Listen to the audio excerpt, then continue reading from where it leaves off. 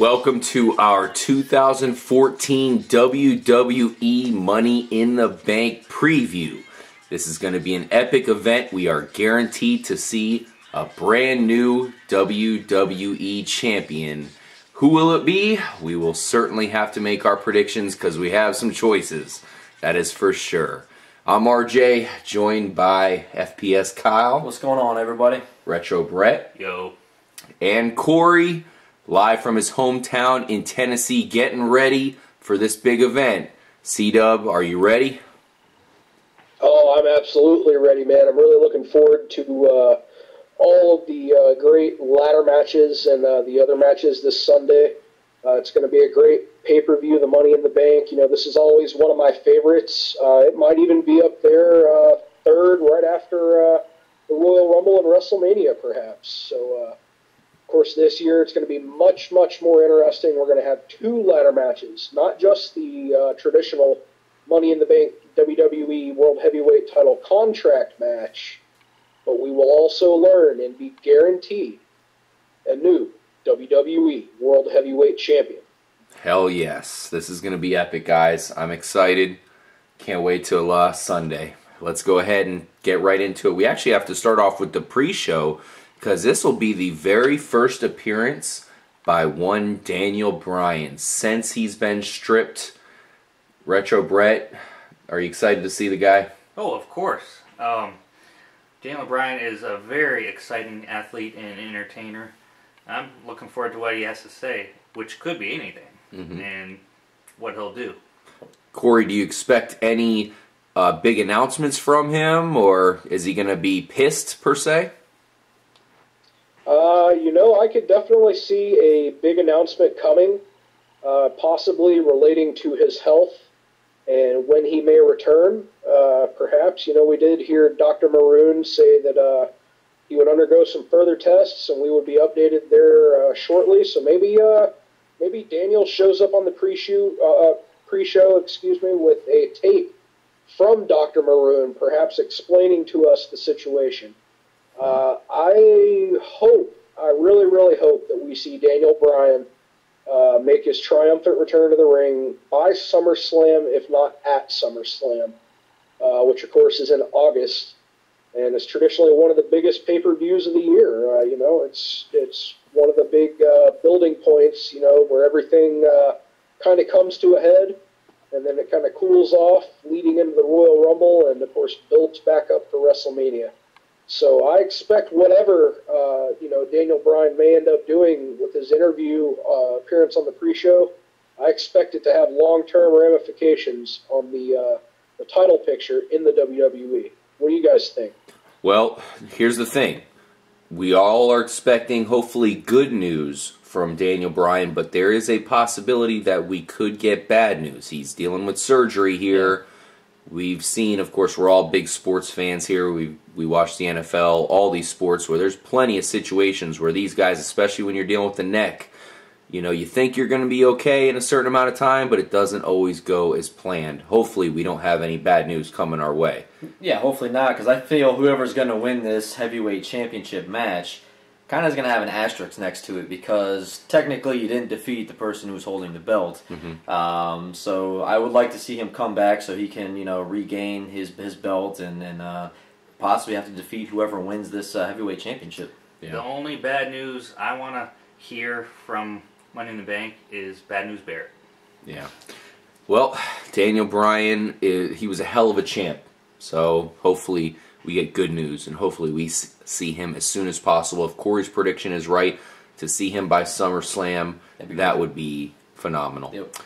All right, let's go ahead and talk about this female right here we're looking at, Fine Paige, and she's going to be facing off with Naomi for the Diva Championship. Corey, I can't see Naomi winning this. What do you think? I think this will be a pretty good match. Hopefully they, as we covered in the Raw recap this week, they sort of focused on the commentary between Cameron and Paige at ringside while Naomi faced off with Alicia Fox.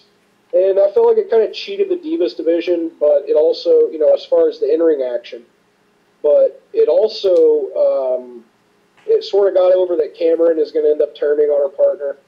I expect Paige to retain after Cameron costs Naomi the match, which of course will set up the big feud and the split, the long-awaited, long-anticipated split of the Funkadactyls. Say it ain't so. Say it ain't so. I agree. Retro Brett, you better not pick Paige to lose. That's all I got to say. Well, fortunately, I agree wholeheartedly with Corey there. I think it's the Divas division is actually going to get a couple storylines coming out of this, whereas the Funkadactyls are going to split, which is good news. I mean, they're both very, very fine women, but everything's got to go their separate ways eventually, and I don't see Paige losing. I think they're still building her up. Yeah, I'm actually looking forward to the eventual Paige versus Cameron match. That'll probably be pretty interesting. Yes. Yeah, I mean, I just like the way Paige was playing off in Monday Night Raw was, Cameron's not even on her level. It's almost pointless to even fight her. She was giving a lot of props to Naomi, actually, which I think this is going to be a good matchup between the two of these. Naomi's, she's huge. Paige is obviously a high flyer, so it's going to be fun to watch them go at it. But I do agree with Corey. Something's going to happen here because it was too obvious how much they were trying to set it up. They really, like Corey said, took away from the actual match itself just to make sure we knew that something was going to happen between the three of them. So who knows? Maybe they surprise us and something good happens. Perhaps, maybe, guys, we could see, of course, the somewhat mentally unstable Alicia Fox.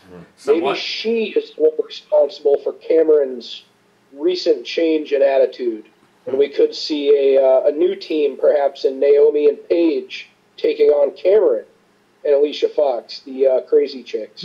That would be pretty cool. Yeah, I like that. In the end, it looks like we all pick Paige here. I expect her to win, of course, with the submission hold there on Naomi and retain her championship. Because you would fire us if we disagreed with you, RJ. Yes, good job picking Paige, guys. Next battle we're going to talk about is definitely one we're looking forward to. The Usos, they've held this championship for a little while now, but it might be coming to an end because the Wyatt followers, Luke Harper, Eric Rowan, have some definite momentum. On the last episode of Raw, we saw them actually steal the championship belts from the Usos here, who we're looking at, and kind of stare at them oddly. And it's probably foreshadowing what's going to happen here in this event. What do you think, Corey? I think what we're going to end up seeing, of course, tonight on Raw, we saw a bunch of ladders, placed at ringside, which is traditionally some of the, the way that the stage is set up for the Money in the Bank pay-per-view. There's just a massive amount of ladders everywhere. So I could definitely see at the pay-per-view maybe the Usos, although this isn't a ladder match, I could see them hitting some kind of huge, crazy move, possibly at ringside off the ladder. But, something big to pop the crowd as a big opener. But in the end, I see the Wyatt followers, Rowan and Harper, I see them coming ahead, by some kind of underhanded means and capturing the WWE Tag Team Championships that we saw them almost in a trance over tonight as they held them in their grasp above their heads, almost signaling, as RJ said, perhaps some foreshadowing, Kyle? Possibly. I don't know, man. I just don't see the Usos being able to match up with Luke Harper and Eric Rowan. Like we said, Luke Harper and Eric Rowan are some goons. They're some big guys. Like you said, with the ladders being in play, maybe the Usos pull off some crazy thing off a top ladder on top of them, and that's how they win this to keep the tag team championship. But I'm liking the Wyatt family here, and you're exactly right. Maybe this is kind of leading us towards the next match in the fight, actually at Money in the Bank. Yeah, I mean, we just got the introduction of a brand new Wyatt follower theme, the whole world in his hands theme. So they're giving the new theme. Are they going to get the title, Retro? I believe so. They've been pushing all three of the Wyatts pretty heavily recently. To touch on what the Wyatts did at the end of the match, remind me of shiny objects, or like a fish looking at a hook, a shiny hook. You're like, what's going to happen? And much like the fish biting the hook, I think that the Wyatt followers are going to be biting, so to speak, the tag team champions coming up on Sunday. This is not an official match we're going to talk about next, but we are fully expecting and predicting Big E to fight with the Beast, Rusev, and hopefully come out sexy Lana there at the Money in a Bank event. Assuming this is going to be a fight, Corey, it would be a pretty big deal if Big Rusev here were to lose to Big E. Do you think that's a possibility? I think it's certainly a possibility. Of course, in their last matchup, and I believe it was the last pay-per-view, or maybe it was the one before that. I can't necessarily remember right now. They had a pretty good match. I believe Rusev did get the upper hand and win. I could maybe see this going to being a somewhat short match, about 10 minutes. Typical big man powerhouse offense. I see it in the end going down to a kind of a screwy finish, inconclusive finish. Perhaps a double DQ, double count out. Something where there's no definite winner, and we can extend this feud between these two powerhouses. Probably, as of right now, I would venture to say two of the most impressive-looking physiques in the WWE right now, as far as just pure raw strength. Kyle, you're obviously an athlete. You played some sports in your day. What do you think as far as these big guys here, Rusev and Big E? I mean, Big E is a power lifter. He actually holds powerlifting records in the state of Florida where you competed. Exactly, and that's what I'd like to see these two guys do some type of lift-off, see who's actually stronger. These guys are beasts. I mean, they have their legs are massive. They're very strong guys. I just feel that Rusev's always had the upper hand on Big E. I don't feel that Big E is enough of a challenger for the mighty Rusev. I think he is going to defeat him if they do in fact have a match here. And I think it's going to kind of set the way to that we need somebody else to kind of step up to Rusev, kind of in this whole Russian thing. Maybe like a John Cena, pure American type guy that's going to be able to finally take out Rusev and say, enough of this Russian crap. And somebody a little better than Big E right now because I'm just not seeing it from him. Yeah, I'm picking Rusev just because when Rusev did come out to face off with Big E in Monday Night's Raw, I mean, Rusev destroyed him. It didn't take too long. Exactly. Got him in the Acolyte. I'm going with Rusev on Sunday if it does, of course, become a match. He hit him from behind. That's a huge difference. Good point. But here is my crazy prediction. It's going to be Big E and Jim Duggan versus Rusev and Nikolai Volkov. Oh, wow. That would be shocking. That would be crazy. Heyo! You picking Rusev there, Retro Brett? Big E. Big E. I actually think it's going to go to Big E. Stop the presses. Code Blue. Retro Brett has picked Rusev to actually lose. Unbelievable. We'll see what happens. All right, guys, let's get into the ladder matches. This is what everybody's been waiting for. Yeah. First of all, the traditional ladder match. This is going to be for a chance at a contract to where the winner will have a fight against the champion for the championship at any point of their choosing. We have Kofi Kingston, Bad News Barrett, Seth Rollins, Dean Ambrose, former Shield members, Jack Swagger, Dolph Ziggler, and the legend RVD. Retro Brett, who's your pick? I'm going to have to go with Seth Rollins. I mean, there's a good couple people you can think about. Dean Ambrose is one of them. That's a good pick. And Bad News Barrett is also a trendy pick, but I think it's going to Seth Rollins. They're pushing him really hard these days. Now, C-Dub, I believe you disagree. What do you think's going to happen? Well, guys, if you don't mind me channeling my inner fellow Tennessean Zeb Coulter, a.k.a. Dutch Mantel, and being a bit of a conspiracy theorist here, kind of going outside of the box. Of course, we have seen thus far, as we go to press time, of course, we're recording this after Monday Night Raw on Monday night, so, as of press time, We've only seen 7 guys introduced into this Money in the Bank contract match. My prediction is that we see, after Seth Rollins, Kofi Kingston, Jack Swagger, Dolph Ziggler, Rob Van Dam, Bad News Barrett, and Dean Ambrose have all really beaten each other just to a complete pulp. I see, in a shocking twist, the music of the Beast, Brock Lesnar, hitting. Brock Lesnar joins the match and wins the Money in the Bank contract. Wow, shocking. I've heard some rumors of Brock Lesnar possibly making a return, as, you know, nobody said he's gone anywhere. He just has been MIA, so to speak, since he defeated The Undertaker. Interesting pick. Corey's going with surprise pick Brock Lesnar, who we haven't heard anything of. Kyle, who you picking? Well, I'm not going that far off. I do believe, because there's only 7 people in this, I do believe somebody is going to get added. So that's a pretty good guess there from Corey, from C-Dub. I'm thinking Dean Ambrose is going to be the one to come away with this. I think it's going to set up something here between Seth Rollins and Triple H. We saw how they left it off. Seth Rollins says he needs Dean Ambrose to be in this match, because or else he's going to get blindsided by him. You know, because Dean Ambrose went crazy on Monday Night Raw, came in, defeated Rollins, got him out of there, said he is going to be at Money in the Bank, and he's going to be at the top of that ladder to get that briefcase. No matter if he's in the match or not, he's going to be there and do it.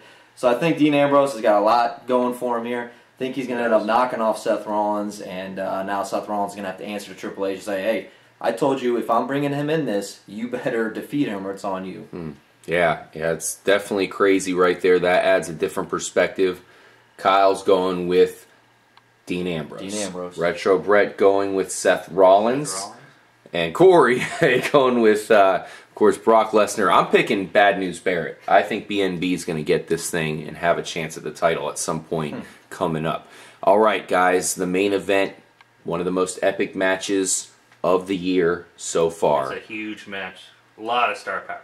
John Cena, Kane, Randy Orton, Alberto Del Rio, Roman Reigns, Bray Wyatt, Sheamus, and Cesaro. Corey, who do you got? Well, you know, in this match, of course, tonight on Raw, we saw Kane get added late as the 8th man in the match, and of course get nailed with the spear almost seemingly out of nowhere by Roman Reigns. Definitely go back and check out our Raw recap for a full summary of all that. Myself, personally, I expect in this match, I expect for Reigns and Kane to kind of eliminate each other, and maybe that'll be a feud of some sort. You know, Kane somehow keeps Roman Reigns away from the title in this match, costs him the title in some crazy, you know, absolutely nutty Kane, you know, and basically in a way that only Kane can, you know, something crazy. You know, maybe locks him in the boiler room. But, you know, I see that happening, basically eliminating Roman Reigns. I mean, I kind of wish Roman Reigns would win it just because he's so hot right now and he's a young guy. The crowd loves him. But, spoiler alert, Retro Brett, you're going to love it. Cena wins. No way. Yes. Corey is picking John Cena. Yes. Corey, are you okay? But, stand by, folks. No, as I mentioned earlier, I predicted in the contract match that Brock Lesnar would make his shocking return and capture the WWE World Heavyweight Championship contract. My prediction is that Brock Lesnar will come out and immediately defeat John Cena for the title, thus setting up a rematch from their previous feud at Battleground for the title. Wow. Brock Lesnar versus John Cena. Guys, here's the thing. Brock Lesnar is a legit athlete. I mean, you know, you can go over and over with all the accolades about him. You know, he has a ton of star power, arguably as much, if not more, as John Cena. More than John Cena, rather. WWE, if you've noticed, they've utilized part-timers a lot. So I expect us to see Brock Lesnar capture it here. defeat Cena, and they utilize him going into the return of Daniel Bryan for a huge match at SummerSlam. Daniel Bryan versus Brock Lesnar for the title. That'd be so epic. That's crazy. Crazy prediction. Corey, Kyle, who do you have winning this thing? This is definitely tough to pick. I'm going with my man Roman Reigns. I'm calling it now. I think the leftover products of the Shield are going to come together. You're going to be the heavyweight champion Roman Reigns. You're going to have Dean Ambrose winning the Money in the Bank ladder match, and that's my prediction. That would be They're huge. Go against each other? Roman. I don't know. Wow. That's the thing. Wow. There's no more Shields, so they're separate. Wow. Roman Reigns, popular pick. Retro Brett, who are you taking? I'm going to say Bray Wyatt is going to surprise you. Really? It's too up in the air for me to predict who's going to win, so I'm just going to say Bray Wyatt's going to surprise you. What the hell? Walk up the frickin' ladder or something? Corey's Walk picking up backwards. Corey's picking John Cena. Retro Brett's picking Bray Wyatt. What's up is down, which is forward is backwards. I'm totally confused. I'm picking Sheamus to come out on top in this one. Surprise everybody because nobody sees it coming. And then Sheamus, I think, will be the title holder coming out of this year's Money in the Bank event. But you never know. Like I've said, Randy Orton could come out with this. Hell, even Cesaro could come out with this thing. Yep. It's up for grabs, literally. Del Rio has no chance. Randy Orton, no chance. Hey, you know, Well, the Viper. I see the John Cena thing, man. Because remember, John Cena was real vocal about Daniel Bryan not, getting stripped from it. So maybe John Cena wins it for Daniel Bryan. Thank you guys for joining us for our predictions and preview for this year's Money in the Bank. I'm RJ for Kyle. Take it easy. Retro Brett. See ya. C-Dub, take it out. Guys, as I said, watch out for the Beast, Brock Lesnar, to come out with the title this Sunday after he defeats John Cena. Make sure you subscribe, like, share. Drop us in the comments who you think is going to win. Give us your predictions. As always, stay tuned and stay true.